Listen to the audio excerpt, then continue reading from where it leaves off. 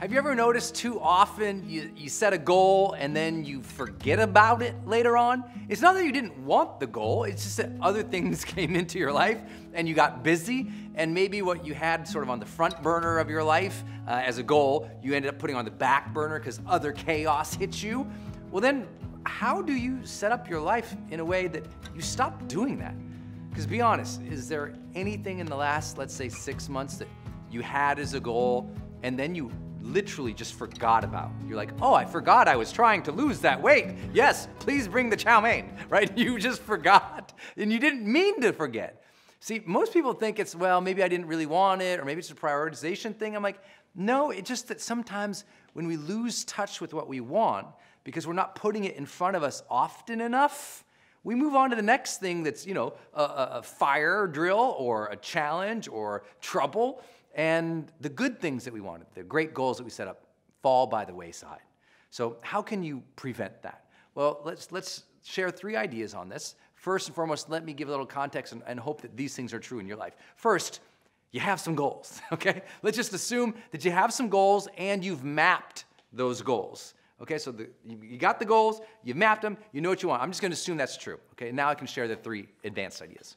Number 1, bring back your visualization practice. You know, when you first had that goal or that dream, that big desire in your life, I bet you sat in bed and you thought about it and you dreamed about it and you could practically taste it. You wanted it so bad. You know, you could see it in your dreams during the day. If you talked to other people about it, it felt real. It was a goal you were going to go after. And it showed up in your dreams. It showed up when you closed your eyes. It showed up when you talked to other people. That's a real fire goal. That's a good one, right?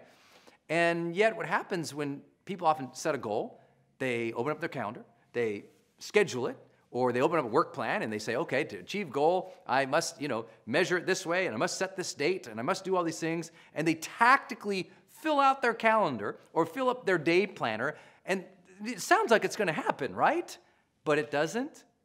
It's because, look, you could have lots of to-dos all over your calendar, but never feel like really going for the goal. And that's because you're not emotionally charging yourself up for that goal on a continual basis. That's why it falls aside so quickly. Because you got really excited about it, but then, oh, this other thing I'm excited about, and this other thing I'm excited about. And now you're just running around like you've got like super massive ADD, which I totally understand. So here's what you have to do. You have to set up a visualization practice that is daily. Here's the simplest technique for you if you're not already doing it. When you wake up in the morning, each morning, before you even get out of bed, just wake up, and as soon as you wake, take a nice couple deep breaths, close your eyes, and visualize yourself striving for your goals, struggling for your goals, then attaining your goals, okay? So what I mean, literally, imagine, like for me, I'm an author, as you know, right? I write books. So I'll sit there and I'll think, okay, I can see myself writing at the desk today. Okay, now, I see myself not writing at the desk today. The struggle, I've gone off and I'm wandering around the park, convincing myself that this is what I must do to find some creativity. Stop that, no. The most important part about visualization is not to see yourself cross the finish line. It's to see what do you do when the struggle happens to maintain. Right? So if you want to run a marathon, as an example, lots of people say, well, visualize yourself running across the marathon line. Visualize that, visualize that, visualize that. I'm like, actually, no. Visualize yourself getting up for months and months and months, going for those morning runs, practicing. Visualize yourself when you are running the marathon, right in the middle of the marathon, when you're at, let's say you're at like mile 13, and you're just like, oh my gosh, I can't possibly do any more. Visualize yourself overcoming that struggle. That's where an emotional sort of anchor sets in for making a goal important. When not only do you visualize yourself doing it, but struggling through to make it happen. Then, yes, visualize yourself running across that finish line. I visualize myself opening up that box of books when my publisher first sends me the first draft, finally, the manuscript finally published. When I open up that box and I get that first book, and I'm like, this is real. That's my moment. Like, it's real. So I'll lay in bed visualizing that. Not kidding. And I don't do it once, not twice, not 3 times. I've been doing that visualization technique for the last 6 months as I'm trying to finish my next book. So I'm not just talking about this conceptual. I do this in my own life, and I encourage you to do that. If you keep having goals that fall off onto the wayside or fall on the back burner, it's because you're not revisiting them.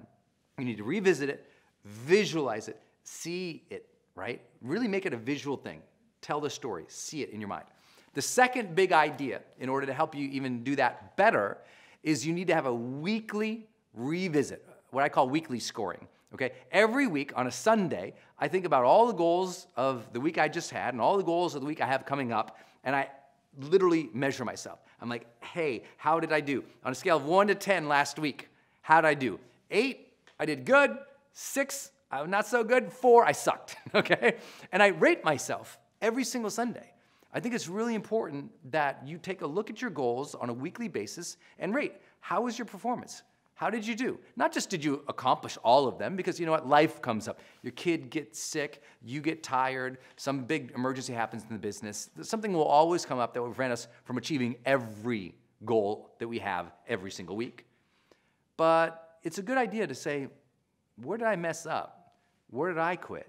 Where did I stop? Not to berate yourself or be hard on yourself, just to acknowledge where you're at. Because if you're not looking at your goals on a weekly basis at least, I mean, what are the odds you'll keep working towards them? Just because they're a to-do list in your calendar doesn't mean you're going to keep going after them.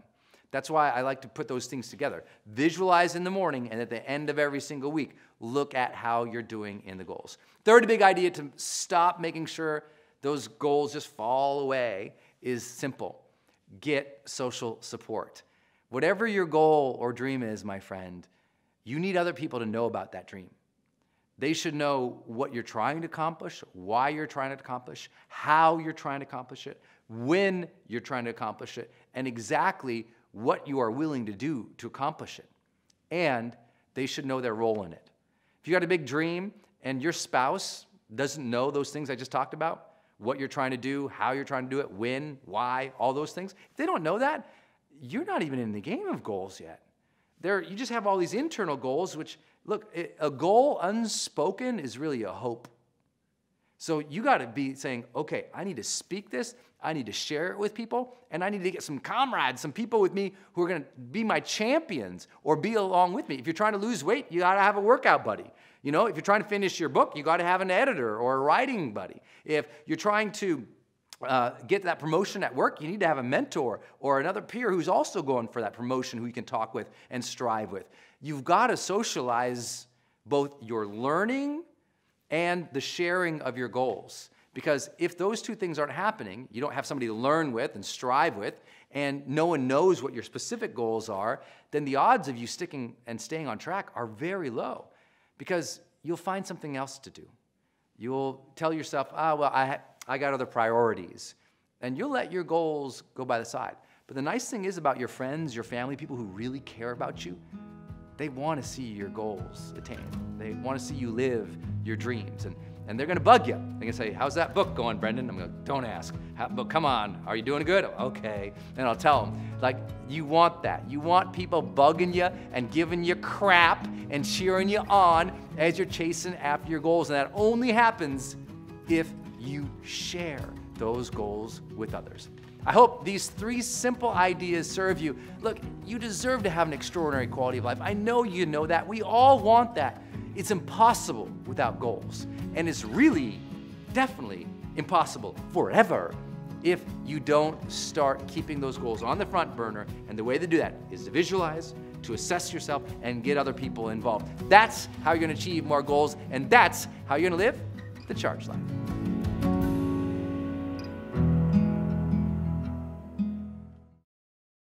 Hey, my friend, it's Brendan. I hope you enjoyed this episode.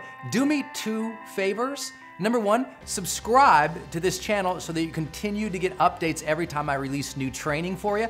And number 2, if you would like to get ahead a little faster in life, what I like to do is give you my 10 steps to achieving anything 10 times faster. So if you have a big goal, a big dream, a big mission in life, and you just like to achieve it faster, what would you need to do? You know, this is exactly what I keep next to my computer or next to my bed, and every time I have a big dream, a big goal, I open it up and I kind of use this as my checklist to get ahead faster. Because you and I both know if you're gonna be more effective or more productive, or you are gonna achieve your goals and your dreams faster, you're gonna have to switch your perspective a little bit on achievement itself. You're gonna have to adopt new thinking patterns and habits. You're gonna have new daily rituals and habits. And your entire approach to learning and skill development must be better. So in order to help you do that, just go ahead and click the link in this post or go to brendan.com/10x. That's Brendan, BRENDON.com/10x. And you can download this guide for free. Just tell me your name and email. I'm happy to email that to you for free. The same guide I use to achieve any goal or dream faster. Thanks for tuning in. Until I see you next time, go out there every single day of your life, live fully, love openly, and make your difference today.